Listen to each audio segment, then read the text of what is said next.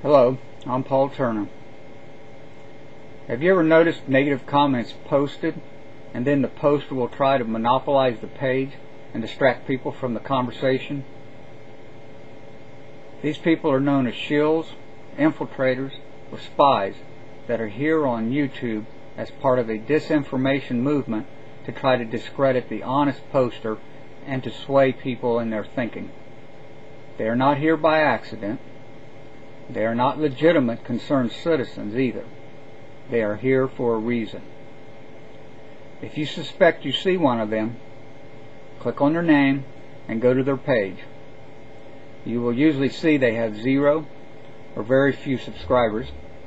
They have unrelated videos selected which have nothing to do with the videos they are commenting on.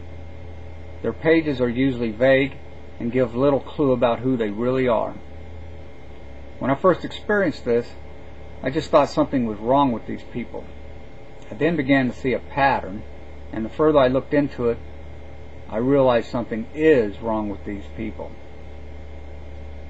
There are many well-documented cases of government-funded disinformation operations in the past. It would be naive to believe this is not going on today. The fact that people can so easily dismiss conspiracy evidence is part of the conspiracy. The hardest part is getting others to really understand this. One of the goals behind propaganda is to create a stereotype associated with conspiracy theory so people go into a kind of a self-defense mode and be less likely to accept facts surrounding covert operations and other such events.